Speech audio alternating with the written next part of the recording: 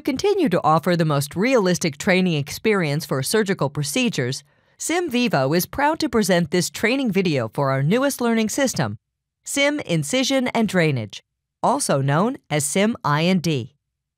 This video will take you through all the steps for completing this module, from opening the box to putting on the dressing.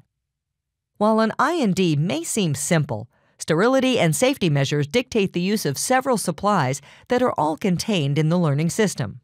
As with all surgical training modules, some sharp instruments are included which require care in their use and proper disposal. In the box, you will find the supplies and materials to perform two separate I&Ds.